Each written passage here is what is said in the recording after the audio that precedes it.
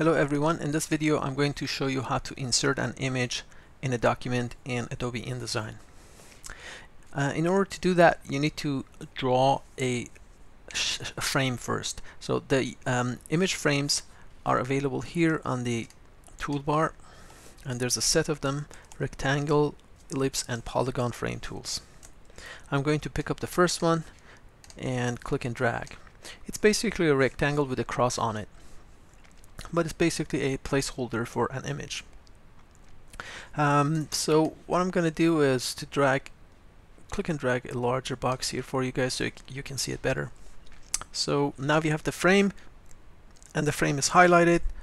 I'm going to go to File, Place, and it will allow me to navigate and find my picture. I'm going to select this image and press Open, and it will place the image inside the frame. More than likely you see your picture is larger than the frame itself. In order to fix this issue, you need to go to Object, Fitting, Fill Frame Proportionally,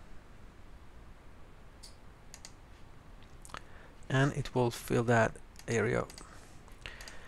Another thing about this is if you actually hover over the image, you see a donut here.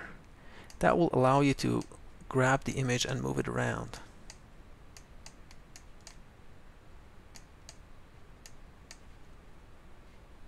I'm going to repeat this process one more time. So I'm going to pick up an ellipse frame tool, click and drag. I held on Shift button, so it gave me a perfect circle. I'm going to go to File, Place.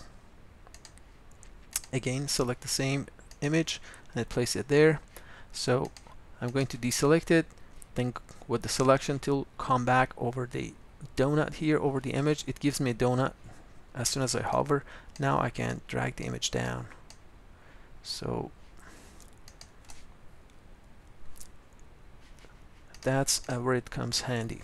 I hope you enjoyed the video. Thank you for watching.